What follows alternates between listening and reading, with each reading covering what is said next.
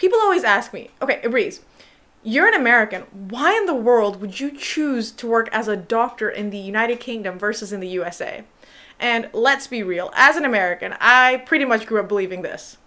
History began on July 4th, 1776. Everything before that was a mistake. So let's go through my 10 reasons for choosing to work as a doctor in the United Kingdom versus the United States of America.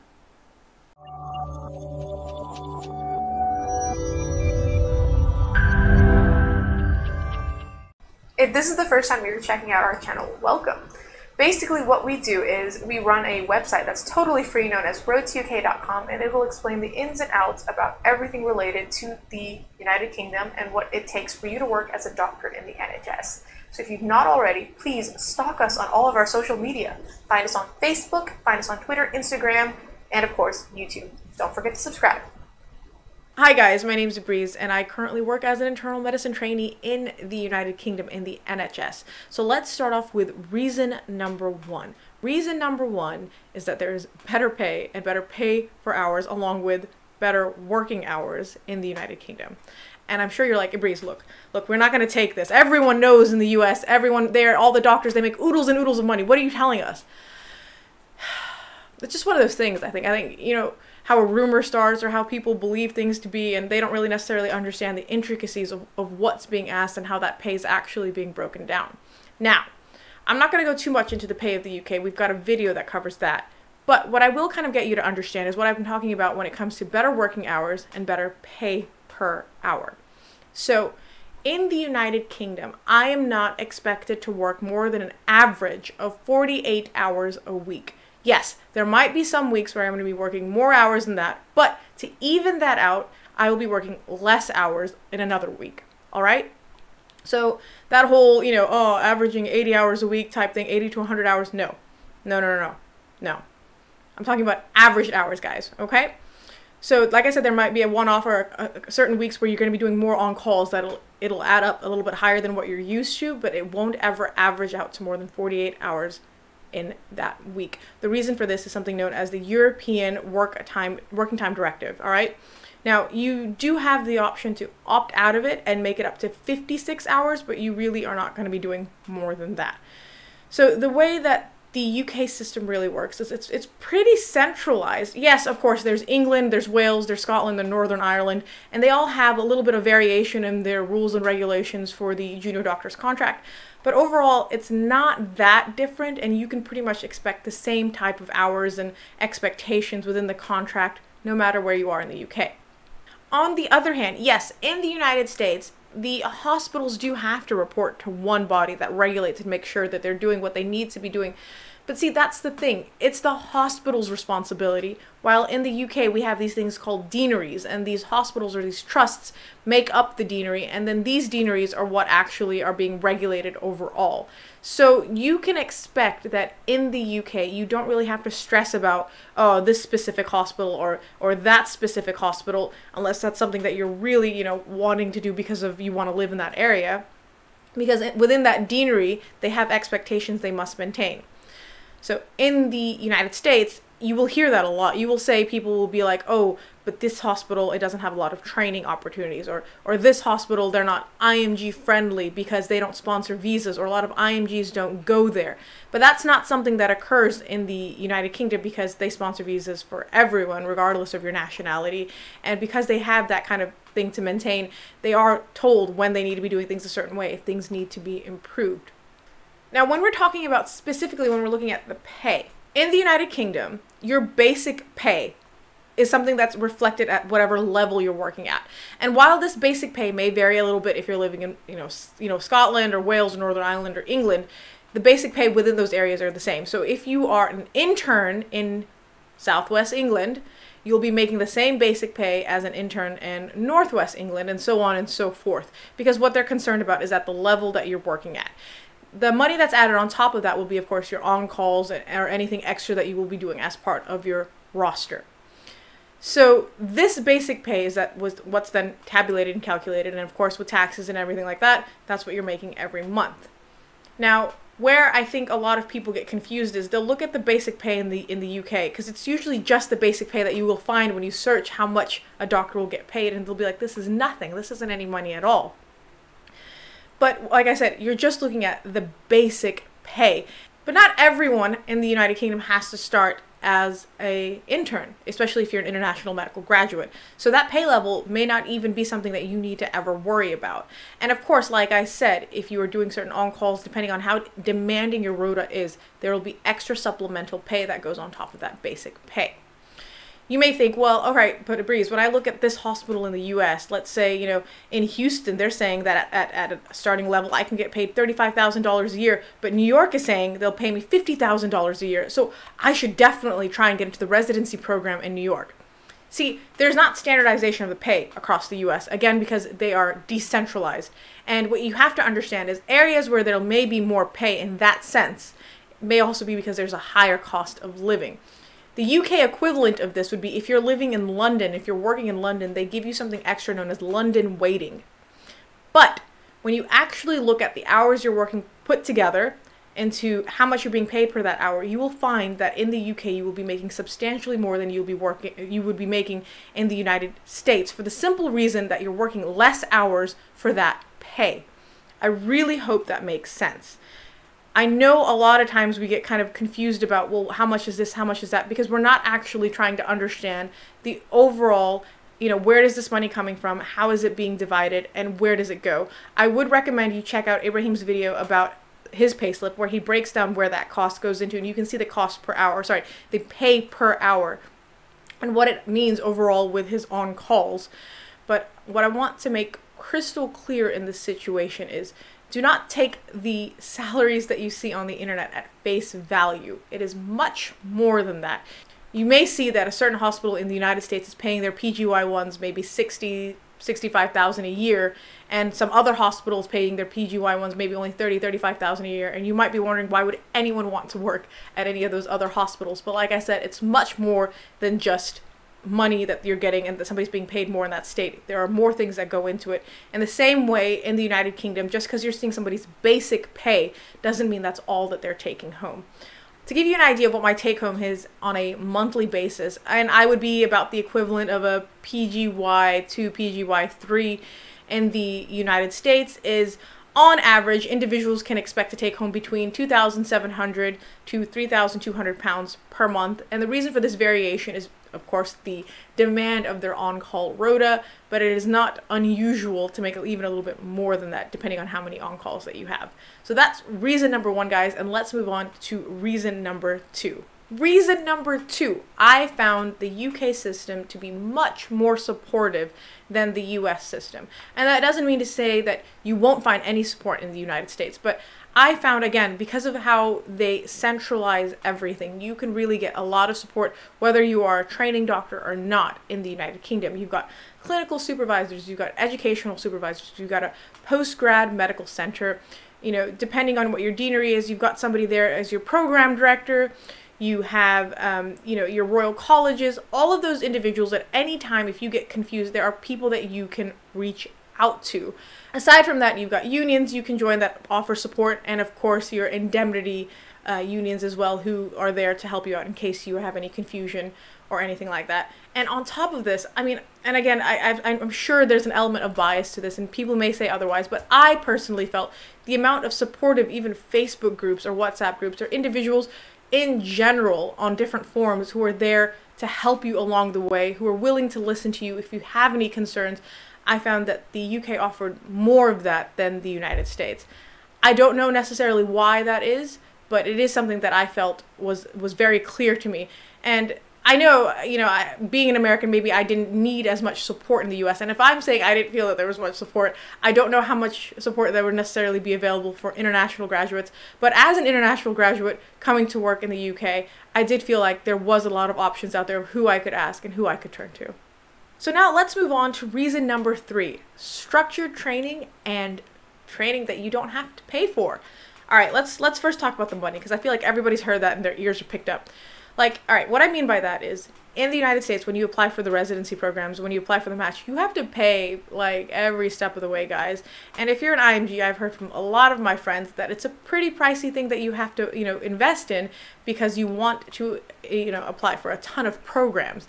And this again breaks down to the centralization and decentralization aspects of both of these countries. So you don't pay for anything in the United Kingdom when you're applying for training.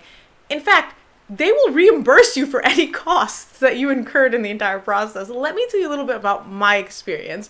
So when I applied for internal medicine training, they gave me, I uploaded my portfolio and everything onto the system, and they were like, all right, congratulations, you've been shortlisted for an interview. Here are the places you can come for the interview. It is one interview that is done on a national level. I do not have to attend multiple interviews that are hospital specific because, like I said, it's a national recruitment process, not a hospital specific recruitment process.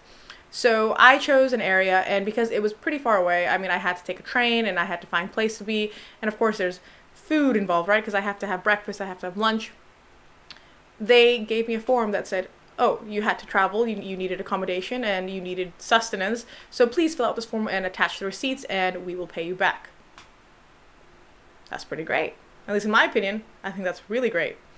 And then I basically had to attend that one interview, and that was it. No more interviews needed. Nothing else I had to stress about that, oh, this interview, then I have to go to that interview, I have to be in this end of the country, I have to be at that end of the country. There was nothing involved in the sense of having to meet people from a specific hospital or having like a pre-interview dinner, post-interview dinner, what have you. Now you might be like, well then Ibreez, then how do you choose where you want to go? Do they just randomly select you and throw you wherever?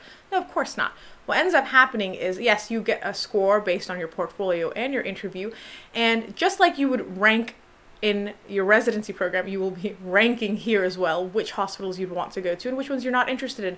But the difference being you have the availability of all the hospitals in that training program. At no cost to you, you can rank which one you want as number 1, which one you want as number 2, which one you want as number 3. If there's a particular region that you don't want to apply to, you can even get rid of them and say, no, I actually don't want to apply to those regions at all. You don't have to worry about what place will offer a visa because that's not a problem in the UK. There are no specific programs or specific hospitals that will sponsor your visa. Everyone will sponsor your visa. Versus in the United States, where, of course, like I said, you have to pay for the match in the residency application process, your ERAS token, so many little things. And like I said, of course, most people will apply for like between 150 to 250 programs, and that adds up because you're paying for the application process. Now, structured training. What do I mean by structured training? In the United States, you have to get into your residency program, and then that's it. You're in that residency program, you're a resident, then you're a fellow, and then you're an attending. That's their form of structure. But the UK, I find their structure to be a little bit more flexible and something that will allow a lot of individuals from all walks of life to actually enter into the program. So you have the option in the United Kingdom to start out as an intern in what is known as the UKFP program if you want to do your internship in the United Kingdom. You have the option if you've already completed an acceptable pattern of internship and your program of training is as such, you can start at a core training level. Or if you are otherwise pretty well versed and you know what's going on, you have the option to start at a specialty training level. And in some situations, in some programs, if you are really, really experienced and you have everything to show for it, you could even directly start as a consultant. And that is known as the CESR program. But that's something completely different. But what I want you to understand here is if you're an individual, let's say you've got a couple of years of experience back home and you've already completed an acceptable pattern of internship, you don't have to start at the very bottom. Unlike in the United States where you would be told, actually, you need to start at PGY1, you need to be an intern all over again and run through the entire process again. So sometimes when I hear people say that training's really long in the UK versus the US, I wonder how that can really be for certain situations, especially because you don't have to go through the entire process again. You can potentially take out a lot of your training time depending on your experience and depending on the training that you're applying for. And because at least in my opinion, it's so much easier to apply into training, and the chances of you getting into the training process in the United Kingdom is substantially more than in the United States. You don't spend a lot of time reapplying for the match, and I think a lot of times people don't put that into their equation of how long it'll take me to become an attending in the US. Well, I personally know some people who it took them 3 or 4 attempts just to get into the residency program, and they're not counting those 3 years into their whole training. And I wonder why, because at that level, if somebody had started, let's say at a core trainee level, they'd already be more or less done or halfway done with their training in the United Kingdom. But that's a bigger discussion for another day. Really, I just find that the training program in the UK has a little bit more structure to it in that sense because of that flexibility. And of course, if you can prove your competencies, that is what they are most interested in. How competent are you? You know, where can your experience put you? You don't have to feel that you have to start at the very bottom. You, of course, can if you meet the criteria to do so. Nobody will stop you. But of course, it's not something that you must do. Reason number 4. In the United States, there is no such thing as a non-training doctor. If you're not a resident, if you didn't match, you're plumb out of luck until you can get into the residency program.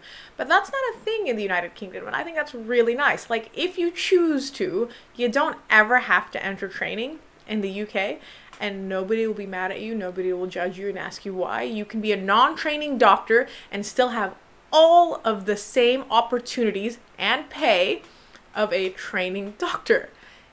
It's pretty great. I mean, yeah, sure, you're not going to have the extra training days that a trainee will get, but you will still be fine to go to departmental teachings, to go to the grand rounds, to attend seminars, to attend conferences, to do whatever you would like, and you don't have to be in a structured training program.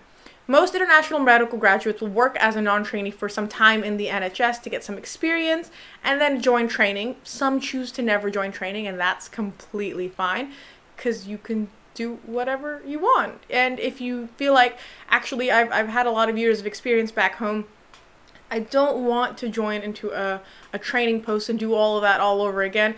I'm fine as a non-trainee at this level, in this speciality or in this department. By all means, you would still have a form of progression. You will have appraisals that they'll be checking on what you need to do. And of course, you can progress in any other way when you speak to your hospital and see what they are asking of you.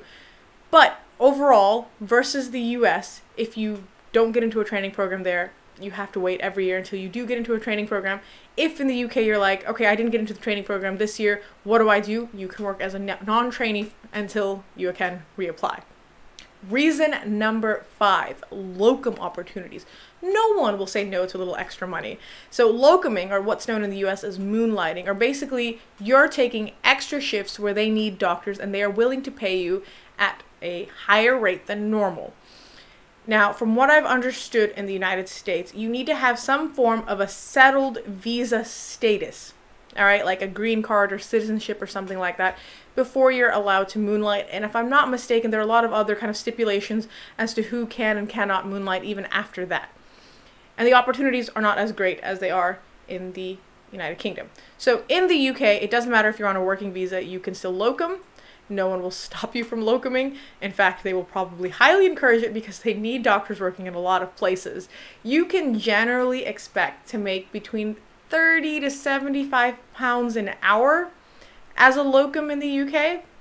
The variation is because of the level that you'll be working at. So of course, if you're a higher registrar, you could be making the higher end of that range. But if you're a lower, junior doctor-esque, you would be making towards the lower end of that range. But it's still a good chunk of money you can put away, especially if you're doing an 8-hour shift or a 12-hour shift.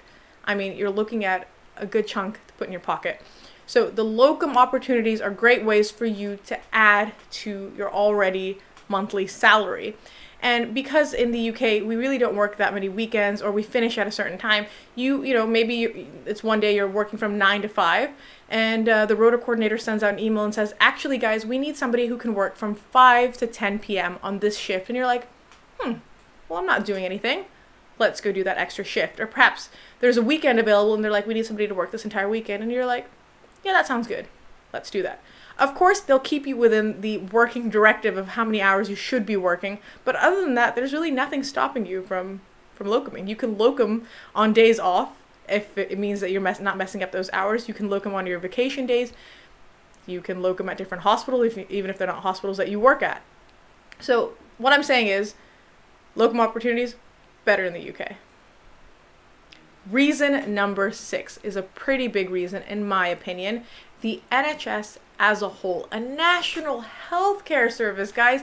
Can you just imagine not having to stress out at your point of care? Do you have an insurance card with you? How much money is in your pocket? Can you pay for whatever you need? I mean, I did a whole video about my experience in the NHS, and honestly, it was an eye-opening experience. If you've never had to experience that whole, do I have enough to pay for myself or pay for my care? Do I have the kind of healthcare that'll allow me to get sick? You will not understand the amount of stress that goes into that situation. And it's honestly so wonderful to know that you are someone who can afford an individual that kind of care. You are not stressing out about their insurance eligibility or what they can or cannot pay for, or what would their insurance let them have by means of a service or a scan, or which hospitals even accept their insurance. You don't have to worry about anything like that at all. You're just worried about what does this patient come in with and what's wrong with them and how can I fix them and make them better. And that for me is a tremendous boon about working in the UK because of the National Healthcare Service, because there is something like that that's taking care of so many people. And not just others, it's taking care of you as well. You working in the United Kingdom, you are covered by the NHS. And not just you. Oh, there's more. Your dependents, your spouse, your children, they don't have to worry about it either. You don't have to buy separate health insurance for them. You are covered by the NHS. Yes, you are paying taxes, you're paying a national insurance, which goes into your coverage. But on top of that, there's no longer any sort of health surcharge that you would have to pay as a working doctor in the NHS. And that's just wonderful. Imagine, especially for those of you with kids, everyone knows kids get into bumps and bruises, scrape up, this and that. That whole stress is just lifted knowing that at the point of care, everything is completely covered. And not only is it great for you, but it's great for your patients as well. Reason number 7, we're going to talk about all the types of leave that you can get. By leave, I mean annual leave or vacation days, study leave, bank holidays, so many little things that really you don't think about. So in the United States, in a lot of hospitals, you'll find that there is fixed vacation days, which means that you are told, actually guys, here's a whole year.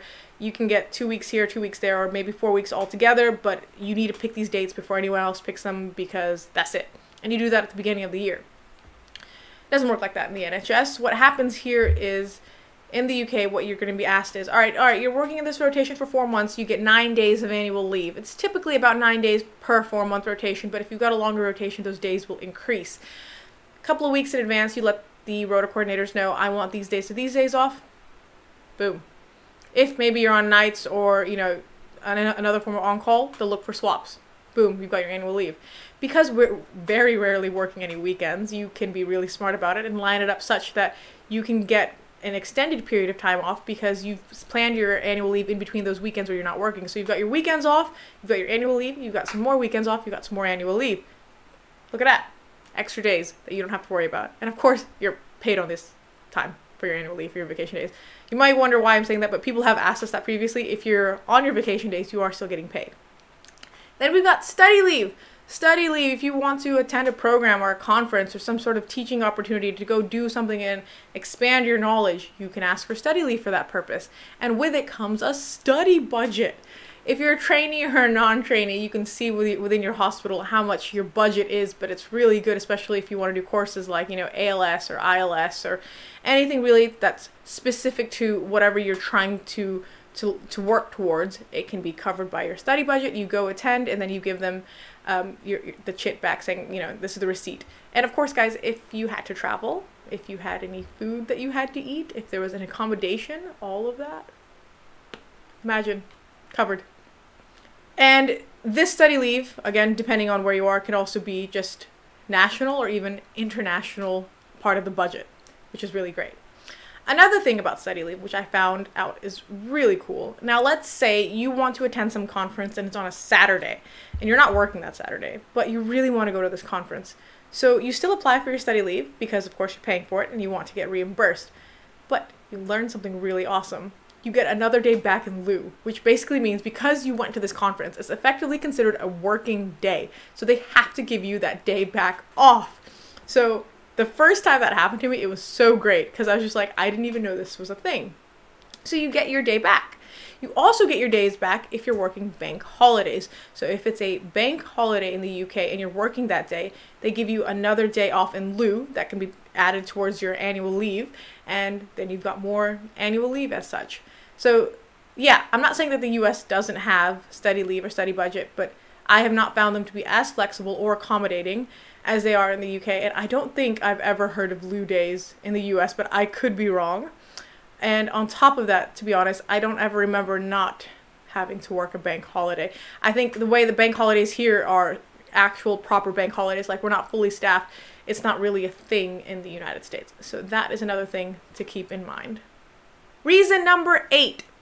A lot of international medical graduates email us stressed out, wondering how can they start a family, or how can they work when they're trying to start a family. So the UK has a pretty great mat leave or maternity leave, paternity leave, and something known as shared parental leave. And I'll talk just a little bit about it because it's honestly much more than this video can cover. So imagine you can basically, if I really tried to just sum it up, in a certain period of time, if you meet the eligibility and whatever else they ask of you, if you are the woman who is pregnant and is going to have the child, you can say, hey, actually from this date to this date, I need to be on maternity leave, and you'll be paid for a certain duration of that time. And then there's a breakdown of how much of that pay will be full pay, half pay, so on, what forth. Even if you don't get paid for the certain duration of it, you're still allowed that leave. And for paternity leave, if I'm not mistaken, it is 2 weeks. But there is that option of shared parental leave, which, again, bigger discussion than this video, but basically both individuals can take shared leave and spend time with your new bundle of joy. And I think that's a really great thing. In the US, I mean, you can ask anyone, mat leave, pat leave is a pretty hot point of contention. It's not nearly as flexible or as nice as it is in the United Kingdom, but that is like for another whole video. But in general, guys, it's so nice to know that you could be supported in that time to work, to take some time off, to have your child, to spend those early, precious months with your child and still not have to worry about your job. And in that vein, we go to the reason number 9, something that is known as less than full time. It's very flexible here in the UK. You don't have to work at 100%. Even if you're a trainee or a non-trainee, they have something that's known as less than full time, which basically means you're working less than full time. And you just say, look, I've got a kid, let's say for instance, and I can't work all the time because I need to take them for this, I need to take them for that, and the spouse also needs to do this or that. So both of y'all, if you're both working in the NHS, it's possible for you to both go less than full time. You can say, all right, I want to go less than full time and only work 60%. All right. And you can speak to your trust or your hospital and see how that can be worked out. Sometimes what individuals do is to keep at generally 100% but working less days per week. What they'll do is they'll work longer hours. Let's say if normally you work 9 to 5, they will work from 8 to 6. So it'll make up by the end of that week as if they had worked for 5 days but only actually working 4. That's also an option. And yeah, I get it, with less than full time, your training may be extended a little bit, your pay will be a little bit less, but you can still locum if you need to within, of course, the stipulations. And guys, I mean, you're spending all that time doing something else that I think is more important, spending some time with your family. And you can always revert back to 100% if you wanted to. There are even consultants who work less than full time, and I think that's so nice to always have that level of flexibility at any stage of your career, because really, guys, the job's not everything. You want to spend time outside of the hospital doing other more exciting things. And finally, reason number 10. The biggest reason why I chose to work in the United Kingdom as a doctor and not in the United States of America, guys, it's the rat race. Things are so relaxed in the UK. I don't have somebody kind of, stressing me out every time saying, why aren't you doing this? Why aren't you progressing this way? Why aren't you already an attending or a consultant? What do you mean you want to take some time off in training and do something else, or maybe just locum for a year or two? It's so nice. In the US, you get on a train and you get off of that train when you become an attending. There's no in between. If you didn't get into your residency, you keep waiting to get onto that train. If you didn't get into that fellowship, you're stressing out trying to get into something. See, because there's nothing you can be doing in that time in between. Maybe, yeah, you'll do some research, you'll put some publications together, but you can't be working as a doctor because you're not already in a structured program. The UK, so let's say, you know, I finished my training this year for internal medicine training, which is at a core level, and then I would be applying for a registrar type of training. Well, maybe I don't want to do that. Maybe I want to spend a year being a non-trainee in some other department, or something that I feel like I want to learn a little bit more about. Maybe I want to spend a year doing locums if my visa allows me to do so. You aren't bound to do anything. And it's really great, even with the local graduates, you'll find here they're just so relaxed about it. And I enjoy that kind of relaxed approach to medicine. I feel that in the US, a lot of us don't enjoy the journey and this progression of becoming a more well-rounded doctor. All we're staring at is the end of the line to get and cross that checkpoint and be like, yes, now I'm here. We're here. We're done. We're done. We're done. But the UK is more about, all right, now we're at this stage, and what are we learning at this stage, and how can we improve ourselves at this stage?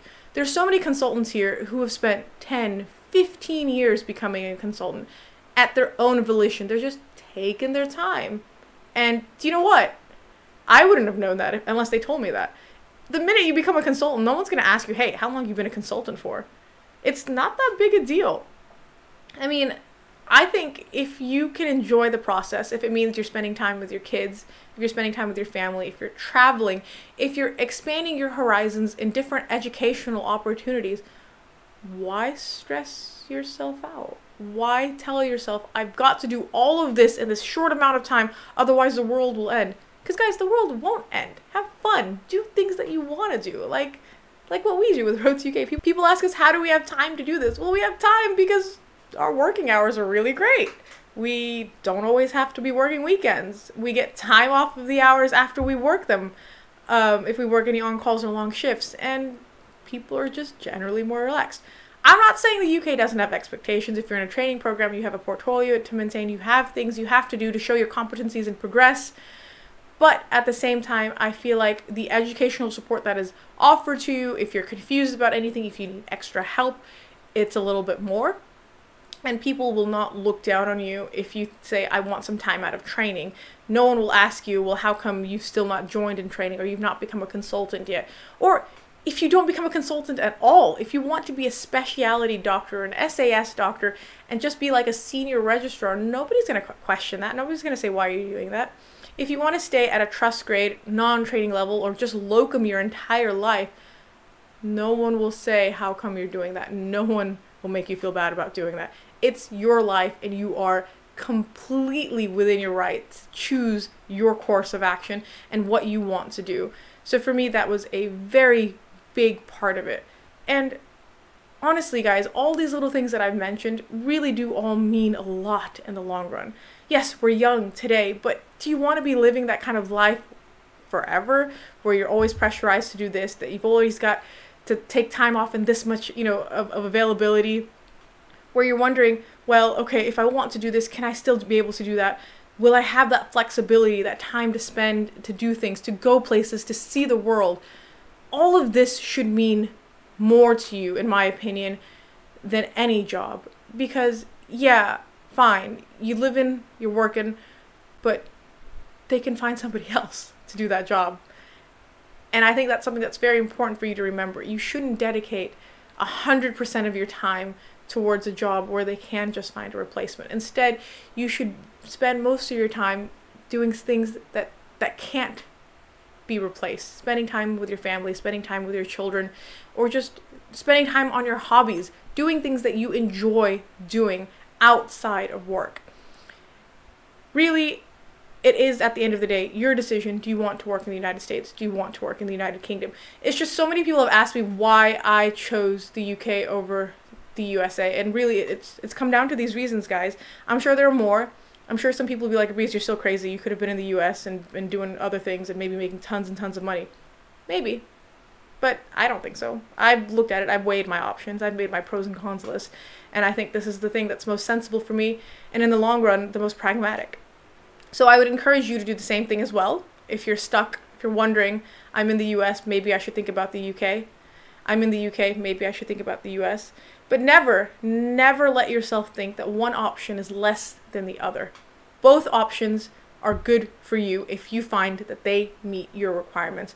No one is a better doctor working in one country versus the other. No one is a better person for pursuing one route versus the other. If anyone's making you feel that way, they are the lesser person, honestly, because that is a horrible way to think, especially in a profession like ours where we are dedicated to helping others. So that's me, and those are my reasons, guys.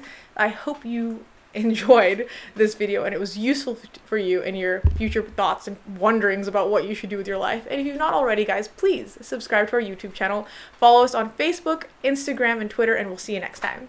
Bye.